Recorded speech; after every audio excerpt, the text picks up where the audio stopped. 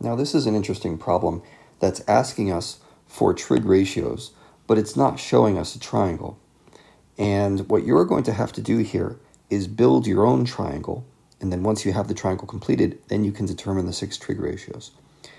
This is a common idea that you're going to be seeing a lot of in the next couple of units with trigonometry, building your own triangle based on information that's not a picture. So here's what we have starting out. Sine of theta equals 3/5. So what I would do is just draw a right triangle. Okay, it really does not matter what shape you put on the triangle.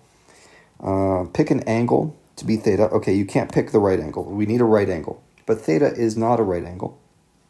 And I don't know, let's put it here. It honestly does not matter where you put theta. Now, you're building this right triangle such that sine of theta equals 3/5. Well, if you remember what sine is, right, that's opposite over hypotenuse. That means the opposite is 3, the hypotenuse is 5. Okay? And now we're really pretty close to having a complete triangle. We just need to fill in what that third side is. So I'm going to call that B and just say that, well, from the Pythagorean theorem, we know that 3 squared plus b squared equals 5 squared.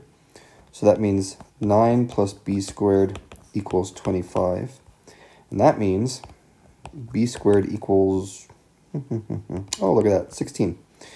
And that means b equals 4. Now, this worked out nicely. It won't always be like that. Sometimes you're going to get some crazy square root for b, and that's fine.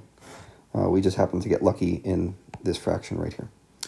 So now we'll take that information. Okay, I can get rid of that b and replace it with the number 4. And now we build our triangle, or we build our trig functions. So sine of theta, well, that's easy. That was actually given to us at the beginning. So I guess you could have gotten 1 out of 6 parts of this right, even if you had no idea what you're doing. So great. The cosine is adjacent over hypotenuse. That's 4 over 5. Tangent is 3 over 4. And now all that's left is these reciprocal functions. Just flip your fractions over and line them up right. So tangent goes with cotangent. That's going to be 4/3. Secant goes with cosine. So that'll be 5 over 4. And cosecant goes with sine. That'll be 5 over 3. And at this point, we're done. The important part, I would say, is just remembering how to build these reciprocal functions, right? Remember where these different things go.